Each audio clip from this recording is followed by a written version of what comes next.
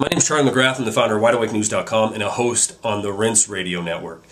We had Democrats and Republicans go before the cameras several months back saying that they've come up with a deal in order to raise the debt ceiling from $14.3 trillion to over $16 trillion. But don't worry, America, even though we're hemorrhaging debt, a lot of it has been acquired bailing out the too big to fail. We have a solution.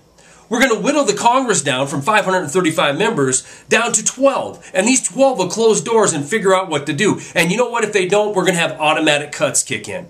Well, here we go. Today they announced there is no deal coming and these automatic cuts will ensue. Now, it might be a year down the road before they kick in, but you can be rest assured of one thing, as some stories I'll attach to this video will show you. There's no cuts coming to the military like we were told there was going to be if a deal wasn't done, because the world is just too dangerous of a place. So they're going to have to go ahead and cut somewhere else.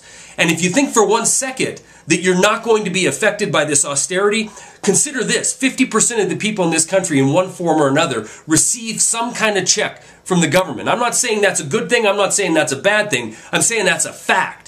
So when they decide they're going to let the pendulum swing from the perceived far left to the perceived far right, guess who they're going to come after? You see, in 2008, they needed to ask your permission to totally shred the Constitution and give us not only too big to fail that were systemic then, now we have too big to fail that are completely the government. So there will be no end to the military projection of Empire America. There will be no end to backstopping these too big to fail. And there will be no end to the crises. This is how we're governed. Long since the days has it been since we've had a constitutional republic in this country. We don't even have a mediocre democracy. We have a government that lies to its people constantly, puts on a happy face in front of the cameras, promising they have solutions, but at the end of the day know full well that it will just go to these automatic cuts, and they'll be able to throw their hands in the air and say, hey, sorry, it just happened. We couldn't make a deal, but it isn't my fault. Be rest assured, austerity is coming here. Look around the world. See what's happening in these countries where the leaders were literally, taken out of office and technocrats were put in.